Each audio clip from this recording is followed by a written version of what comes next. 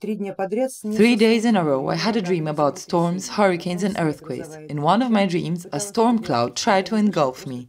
When it failed, a large man appeared in front of me. Did I interpret correctly that it was the god Thor in my dream? Quite likely. Generally, the runes very often spontaneously activate the channels of certain gods.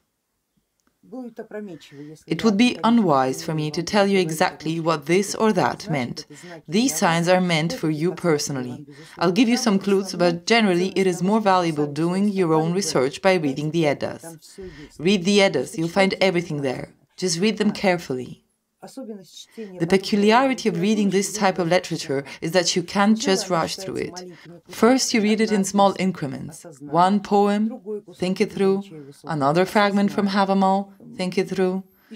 A few more lines from Voluspa, think it through once again. Read one saga, then another. Compare the poetic Edda and the prose Edda. Curse out Snorri for describing it the way he did. Then read one translation, another translation. It's meticulous work, colleagues. These are ancient texts. They are extremely metaphorical. Take a look at the syntax used in the poetic Edda. Subject, predicate, full stop. That's it. They were very concise, the Northerners. They never lied, so they always tried to choose the words in such a way to accurately reflect the meaning.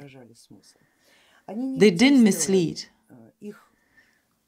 The metaphorical nature of their plot is both the key and the meaning. Read, understand, and you will recognize yourself in certain songs, in certain verses. And this is a valuable thing, very valuable. Keep searching. If you are in doubt, read the Eddas. If you don't understand, read the Eddas.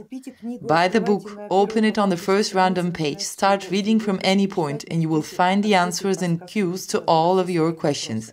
Those are truly very magnificent books.